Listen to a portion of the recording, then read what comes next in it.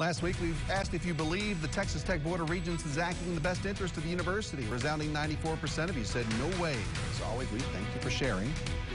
Lubbock Congressman Jody Arrington brought more than 40 leaders from all over the region to Lubbock this week for what they called the West Texas Rural Summit. They were looking at the challenges of infrastructure, health care, and drug abuse at a time when a lot of lawmakers seem to have forgotten about small-town America. KMAC's Nicolette Perdomo was there.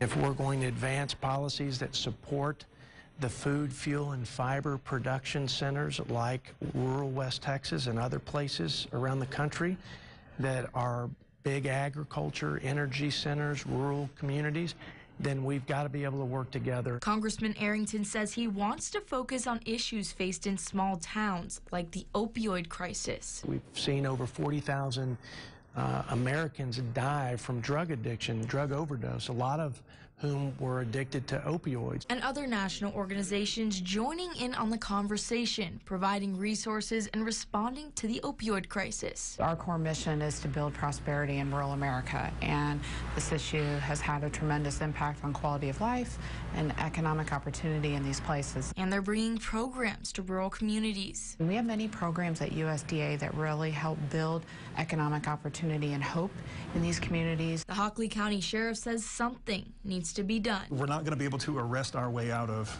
some of the drug crises. Obviously, we're going to have an enforcement focus, a very targeted enforcement focus to find these folks who are peddling narcotics in our communities. We want to have them dealt with.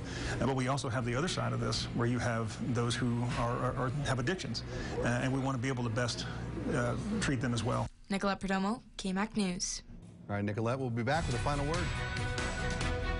It's the Labor Day sale at Furniture Row, where the more you buy, the more you save. Save $100 for every $1,000 you spend store-wide. Plus, no interest until 2024. Don't miss the Labor Day sale at Furniture Row. Never stop chasing the story. Be committed to being there on the scene. KMAC News at 6.